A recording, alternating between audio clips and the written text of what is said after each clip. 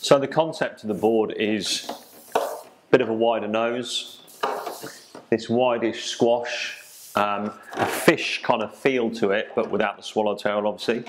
The rail profile's not too fat and chunky like you get on some grovelers, and the rails are a bit more thinned out than this type of board normally is, and the rails you can see harden up just in front of the fins. So that's designed to give the board a pivoty kind of feel. So if you get your foot over the back end of the board, obviously you do, but if you get your foot over the fins, then it's a pivoty kind of feel, which means you can tighten up your turns a little bit. And I think, I haven't had a chance to surf it yet, but I think it's actually going to be quite a fun little board.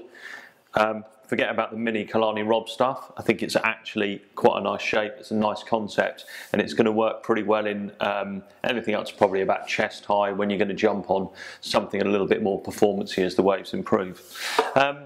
It's got that fish kind of feel, like I said. You're going to surf it rail to rail. It will go rail to rail, and that wider squash just gives you a bit more carry over the crappier sections of the wave.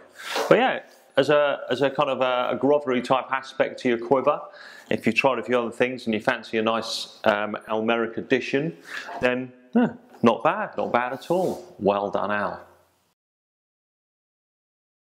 So, board done. Don't forget, you can order a custom version of this bad boy, as you can do with any Channel Islands board, through our customizer tool on the website.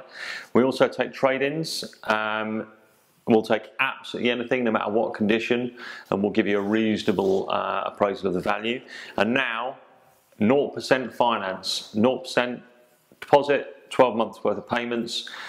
Spread your board over 12 months and make it far more affordable. 50 quid a month or whatever it is for a 600 quid board makes it much less painful for you anyway. There it is. Thanks for watching.